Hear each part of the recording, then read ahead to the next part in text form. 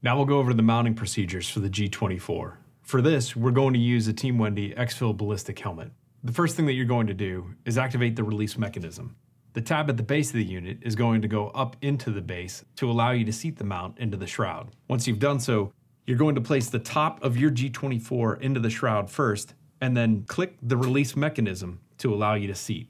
The G24 is designed to be as intuitive as possible, allowing you to rely on muscle memory to make the adjustments and to place into operation your night vision goggles without having to waste any additional time thinking about what you're doing.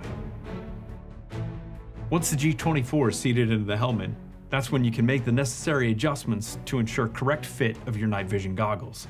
You'll place the night vision goggles into the G24, and then you can horizontally adjust for distance from the eyes.